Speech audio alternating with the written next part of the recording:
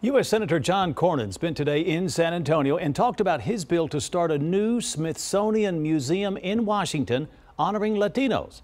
Eyewitness News reporter Natasha Paloma was there as he met with local artists and Latino leaders. What is that made out of, you think? I think it's some kind of metal. San Antonio artist Cesar Martinez led U.S. Senator John Cornyn through Centro de Artes. On this occasion, it's something that we all support. It's a good thing. Cornyn in San Antonio to tour the museum's new exhibit, Icons and Symbols of the Borderland, but also to highlight his National Museum of the American Latino Act, a new bill he recently introduced to authorize the Smithsonian Institute to create a museum honoring American Latinos. It's overdue to have a national Hispanic or American Latino museum. Martinez says he wants leaders in Washington to be engaged in the Latino community, and he hopes his art speaks to Cornyn.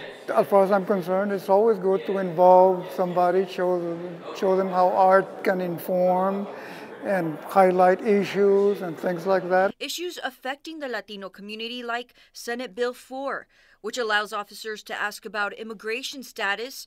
Cornyn weighed in on the bill while on his tour. I think it's appropriate. Indeed, I think it's critical that local law enforcement and local communities work cooperatively with federal authorities. The senator says he believes federal funding will be available for the Smithsonian Museum next year.